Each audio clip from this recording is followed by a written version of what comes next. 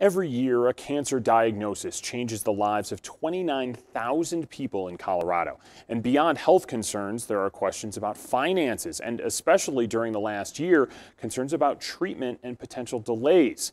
Since the pandemic began, calls to the Cancer Support Community Helpline have doubled, and the use of their other resources, from patient blogs to online discussion forums, have also increased. Here's Denver 7's Katie LaSalle. Eucharia Borden, Senior Director of Health Equity and Clinical Services at the Cancer Support Community, joins us now. Thank you so much for being here. So you're talking more today about services for those living with cancer and their loved ones. Eucharia, not only are patients going through really challenging treatments, but you add on the COVID-19 pandemic, and what's it been like for many recently? Boy, I tell you, many patients are feeling alone, anxious, and really fearful of the future right now. Let me just tell you about a patient named Maureen. She lives here in Colorado, and she was diagnosed with cancer in October. And she experienced a panic attack in the middle of the night. And she literally typed the words cancer support into a Google search and found us. And she described CSC as a community with knowledge, strength, determination, and hope.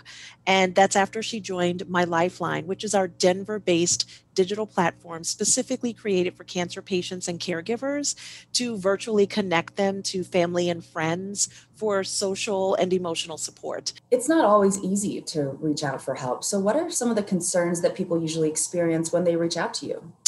So people are calling us with experiences of emotions related to that feeling lonely and isolated and just really wanting to feel heard.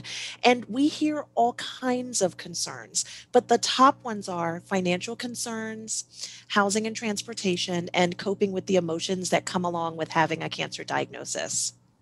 And you mentioned it briefly, but there's a helpline plus a lot of other resources available for patients and caregivers. Can you tell us more about them? Oh, absolutely. I'd love to.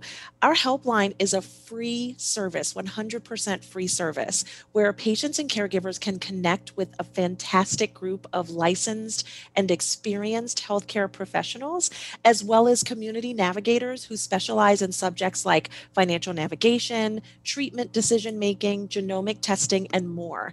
And if someone calls in, what can they expect?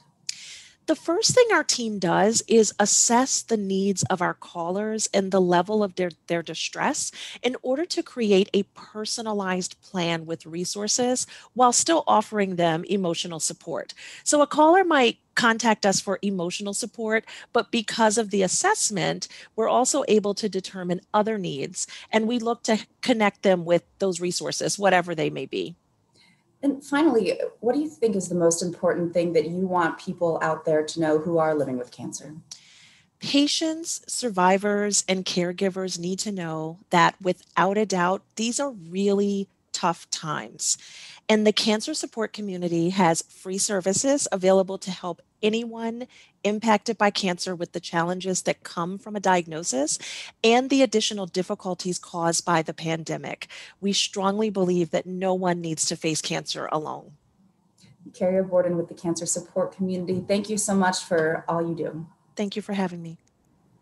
We want to give you that helpline number again, 888-793-9355. Again, that's for anyone who needs help navigating a cancer diagnosis, whether a patient or a caregiver. You will also find resources at cancersupportcommunity.org.